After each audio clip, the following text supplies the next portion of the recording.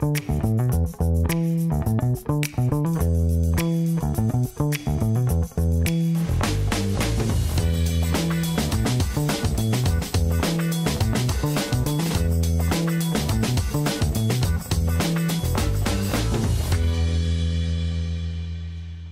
and welcome back to another episode of the ThinkerNick podcast. I am your host, Nick Daniels, and I am joined by the lovely Nicola Tyler. How are you today, Nicola?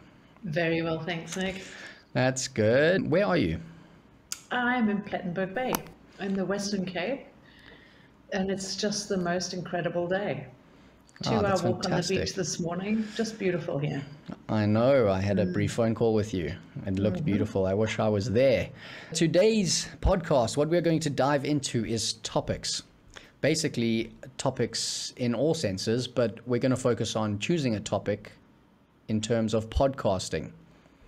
And just to kick things off, we decided that we were going to discuss my current situation in Vietnam.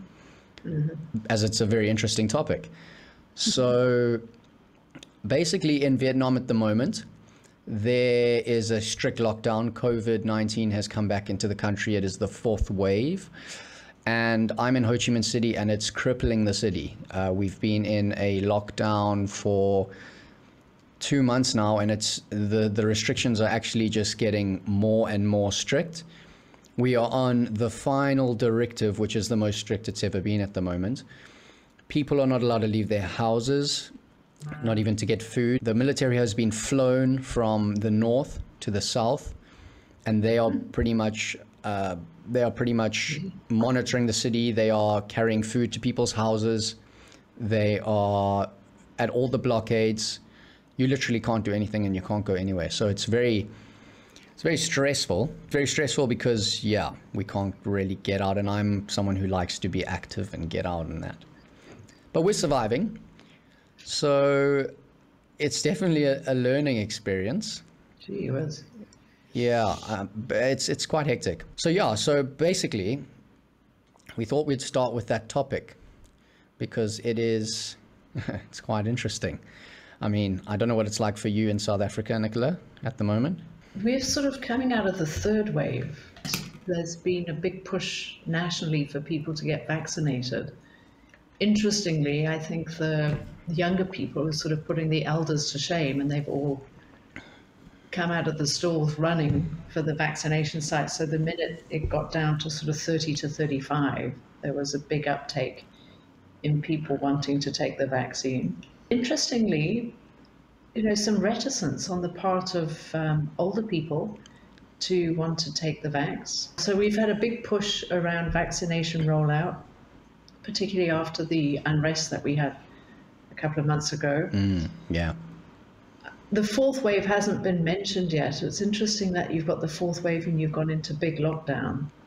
But I've never forgotten, I think it was Graham Codrington, he's a speaker here in South Africa. Actually, he's an international speaker as well. I don't think it was Graham or Anton, but it was either Anton Musgrave or Graham, and he basically said, you will get COVID. You will get it. So it's just basically a matter of when and how severely. So what I've been told is that the vaccine is not going to prevent you from getting COVID, but it just might prevent severe symptoms. Yeah. And the more the virus has an opportunity to mutate, the more strains you get, the less efficacy you get in vaccines. So it's a bit of a catch-22. Yeah, for sure. And we don't really know enough information on the long-term effects. No. I was actually having the conversation the other night with a friend, and he's just not getting it because whenever he got sick, he's always like, I've never taken antibiotics. I let my body fight it, which is fair enough. Yeah. I have got the first jab. It was offered to me for free, and I'm getting my second one soon. And I guess I need it. And I kind of need it in Vietnam at the moment because they're bringing in even more restrictions that if you're not vaccinated, you can't go to work. So it's kind of like, It's a communist country. So it's kind of like human rights violation. But yeah.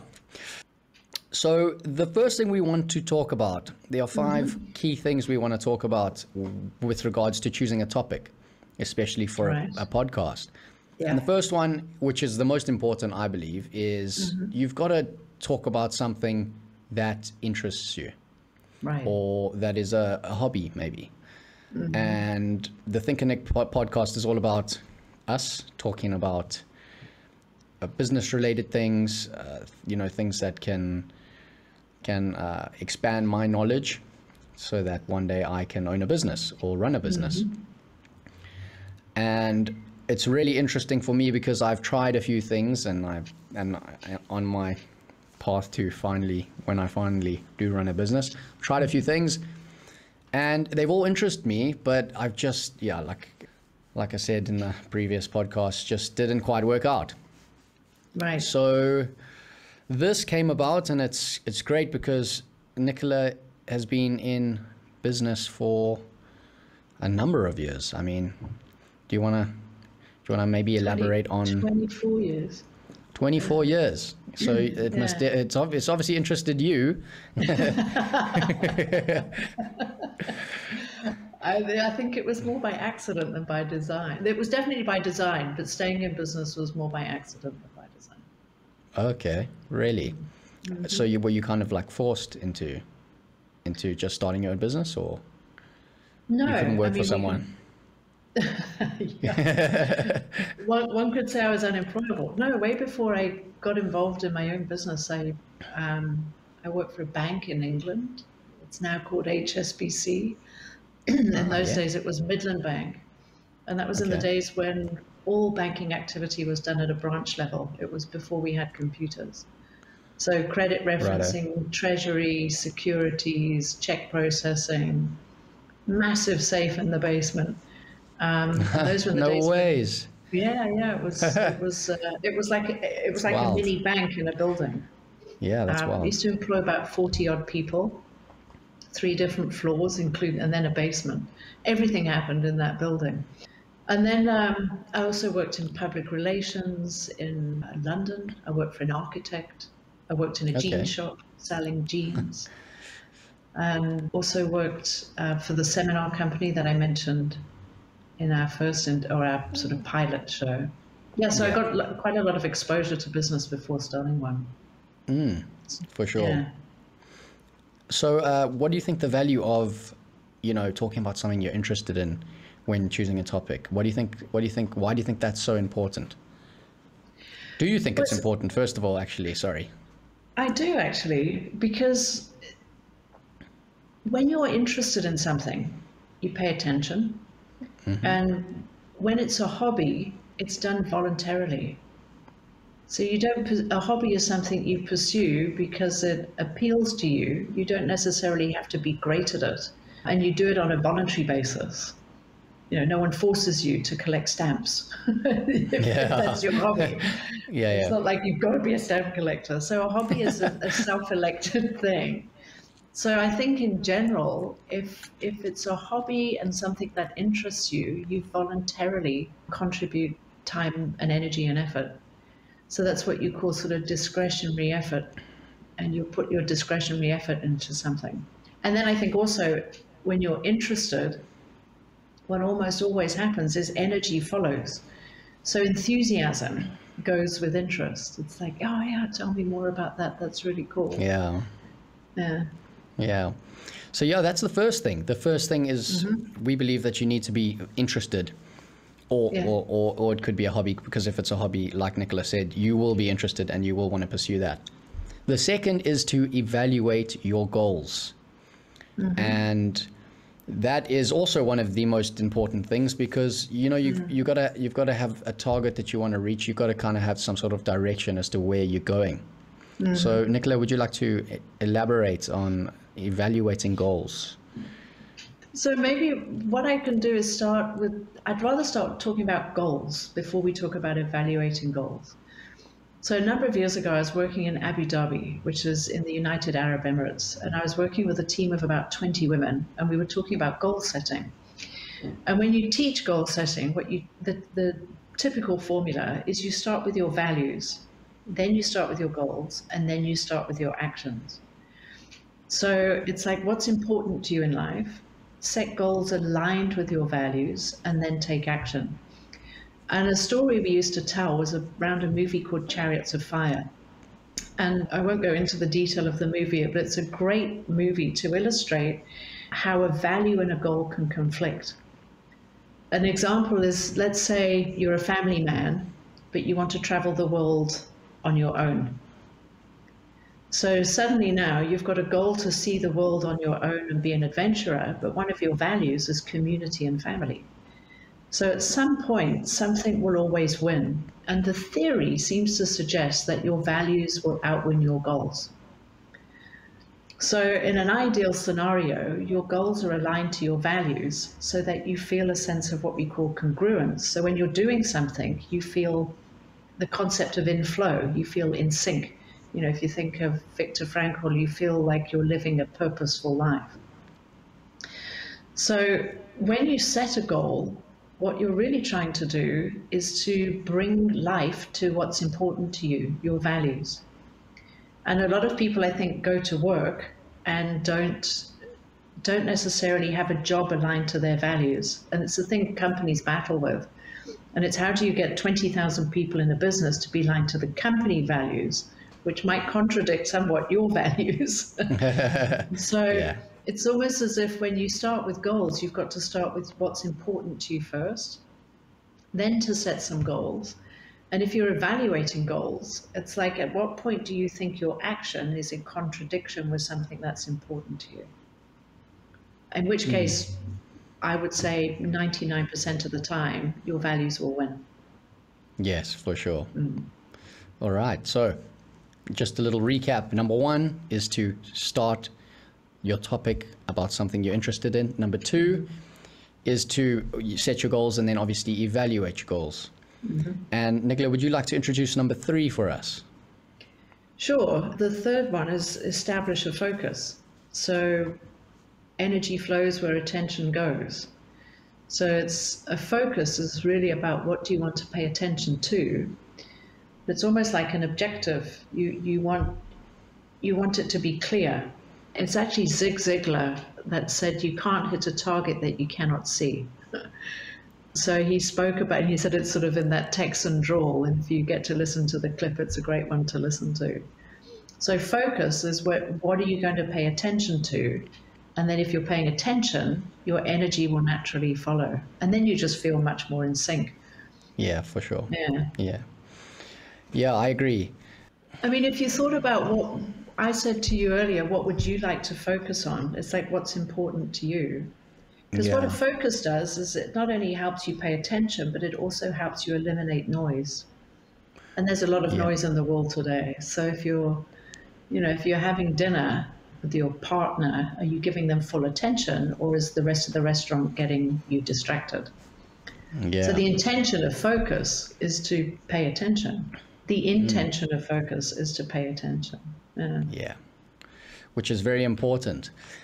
And then number four, and this only applies to if you are having a guest on the show, but you need to plan accordingly for that guest. And the reason why I say this is because, one, you need to figure out what you want to get out of the podcast or out of the person coming onto the show. You need to plan accordingly so you can get what you think, the knowledge you require or that you aim to get out of that person.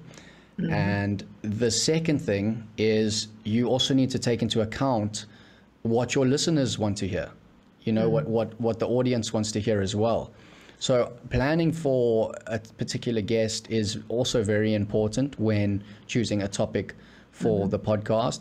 And when doing that, the second and third goals tie in there very nicely, because then you can evaluate your goals. What do I want? What is the goal? What are we doing? What are we talking about? And then we establish the focus. It also, I think, if you've got your goal and a focus, whether you do that as point 2 or point 3, it helps your guest prepare. If you say, right, let's do a podcast on financial planning, or let's do a podcast on forecasting, or let's do a podcast on building a social media profile. Obviously, the guest would probably bring some skills into that area or some experience, but it also helps you fine tune the message and the communication. Yeah. Yeah. It helps them prepare as well. Yeah. Yeah, exactly. And that also goes like that. That'll help the podcast just run smoothly and get the most out of it. That's the main goal. And then the last one is you need to decide what sets you apart when you are choosing, first of all, your initial topic. So in our case, it's that what we believe sets us apart is that we have the advantage of youth and experience. We have the advantage of youth and experience on our podcast. Yeah. And that's what we believe sets us apart, because we, have done some research and looked around, and there's not really many podcasts that have this, I'm kind of like the student in a sense, where I'm here to learn, I just want to be a sponge and just absorb as much as I can. Been around the block. And Nicola is, she's been in business for many years, and now she feels that it's time that she can actually add value to me and to the listeners and give back, which is very important as well. Yeah. It's interesting that I think it's that movie Pay It Forward.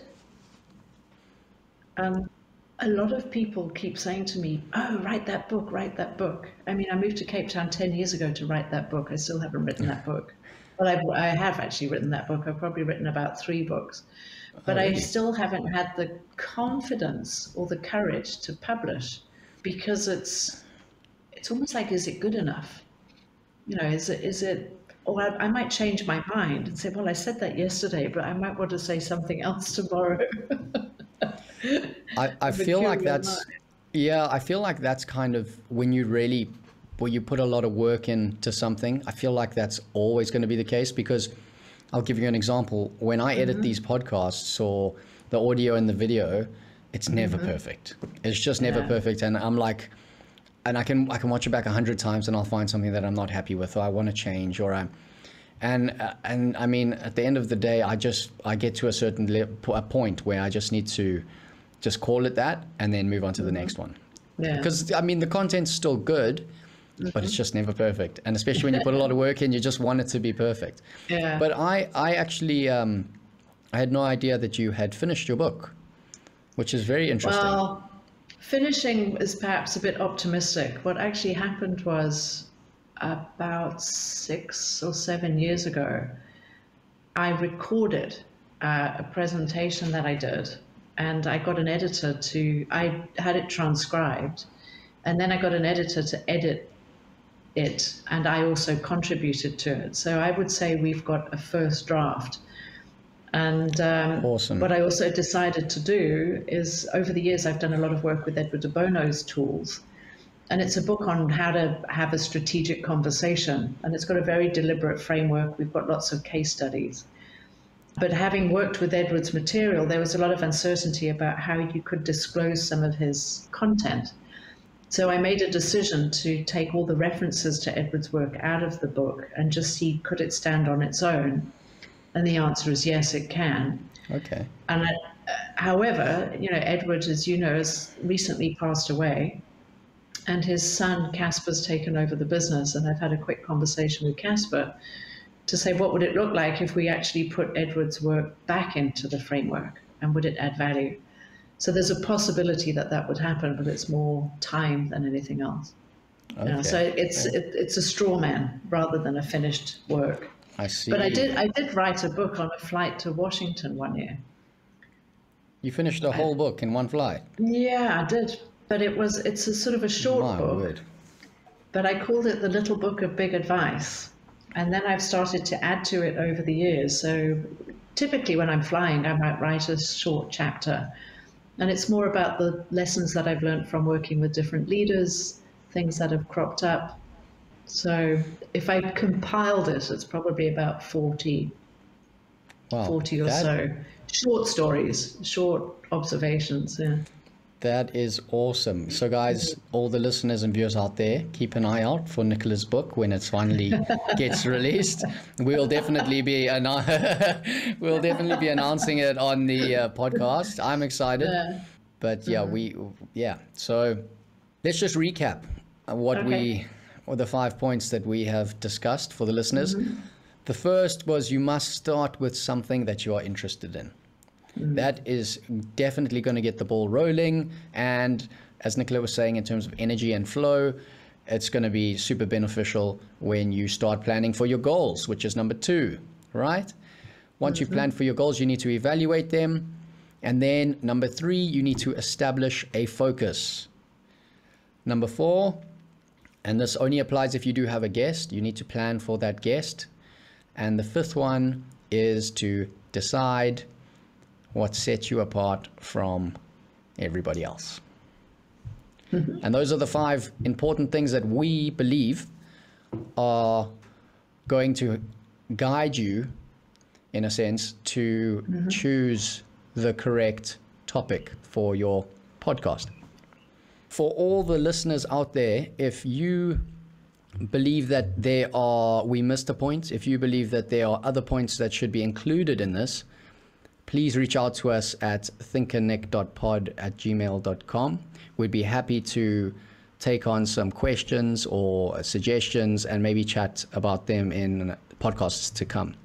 But this is the end of today's episode. I'm your host, Nick Daniels. I want to thank you very much, Nicola Tyler, for coming on today. Pleasure.